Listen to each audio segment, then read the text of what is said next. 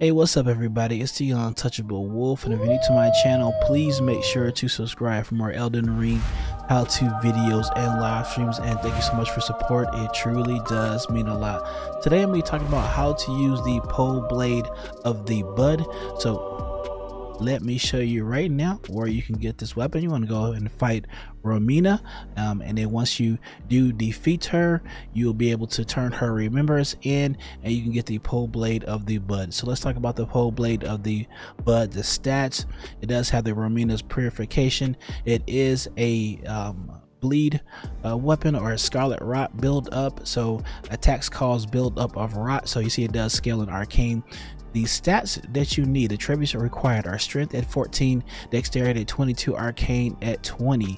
And do you see right here we have the scaling in strength, dexterity, and arcane. You see the attack power of the physical is 131 plus the 100, critical at 100, and Romina's purification cost, the FP cost is 24.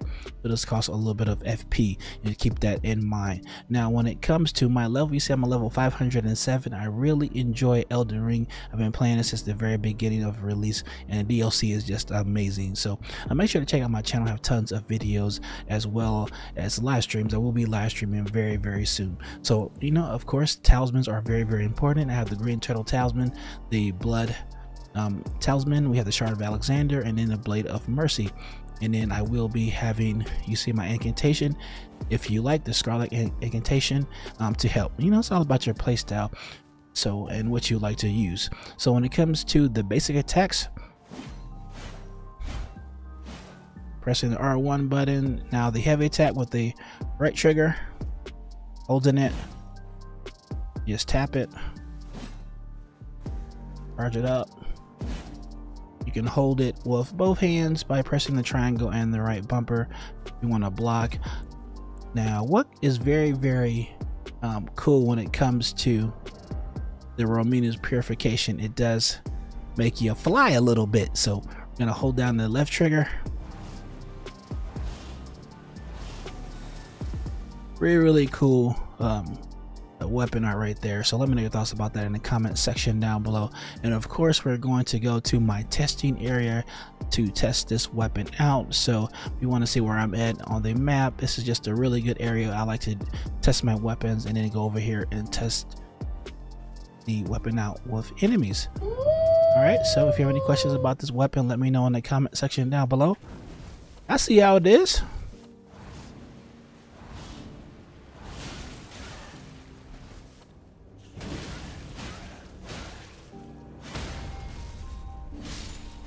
And keep in mind, if you do enjoy this weapon, make sure to get it fully upgraded.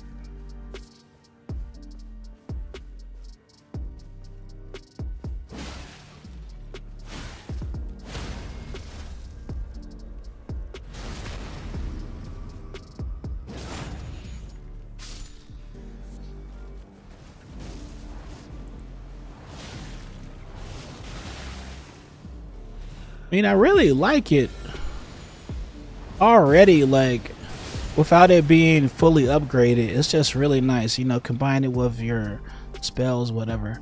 Really nice weapon.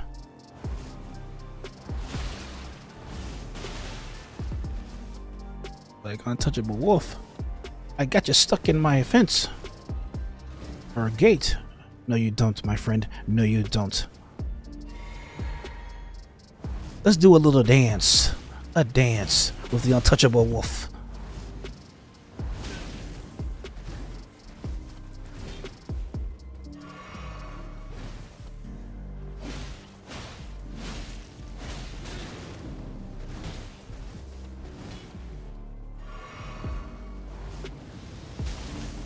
Oh, he got me right there.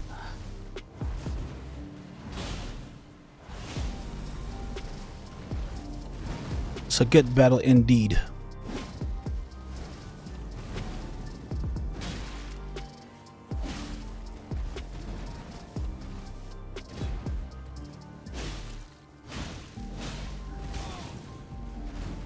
It's like Untouchable Wolf. You are no touch for me. Let's do another dance, my friend. Let's do another dance.